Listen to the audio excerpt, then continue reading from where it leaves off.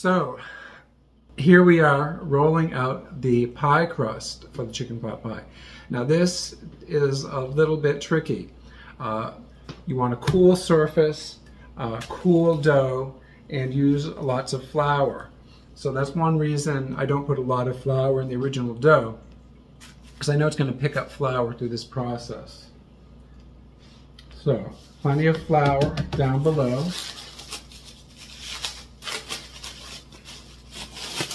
I hope this works. I haven't done this in a while. Put some flour on the roller. And the secret is to work a little bit fast. You don't have all day before it heats up and the butter melts and it sticks to everything. So turn it.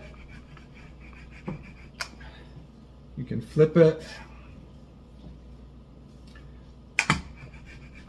And part of the secret is you do not have to go out to the edge all the way. That will naturally take care of itself.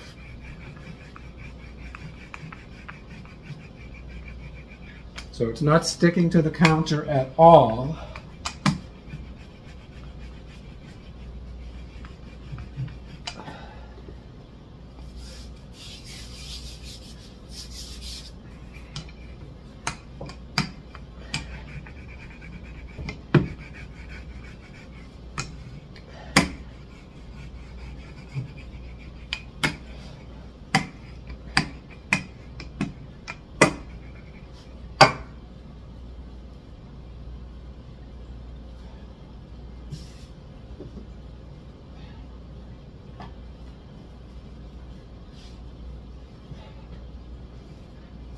And I'm going to put some butter on this before I forget.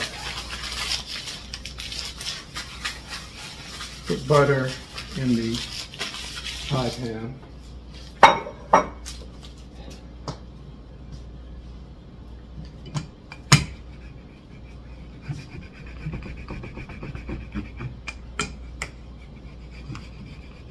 And again, you don't have to really do the far edges.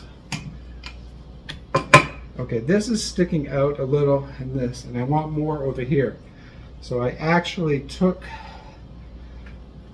some out, and I'm going to mash it back in. I'm not a professional pastry chef, but I found a way that I can get this to work.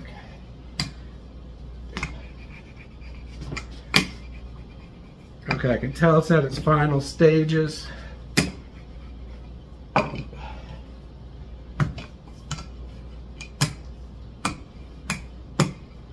It's consistent throughout. I think it's about the right size. Now to move it, you can fold it over once. It's stuck a little there. Fold it over twice. And then unfold it.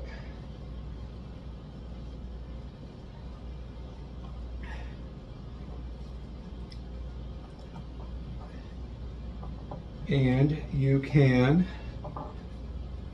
take any extra spots and put them on the empty spots. So take from the extra to the empty, and then I just crunch up the top.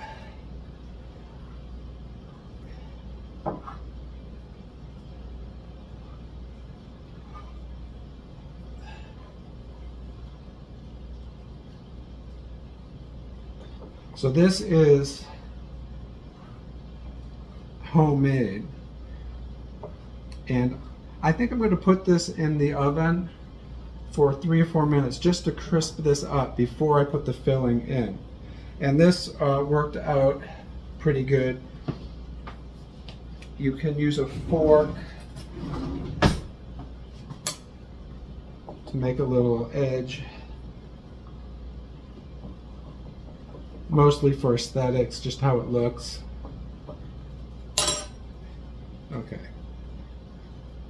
I'm going to put this in the oven to cook.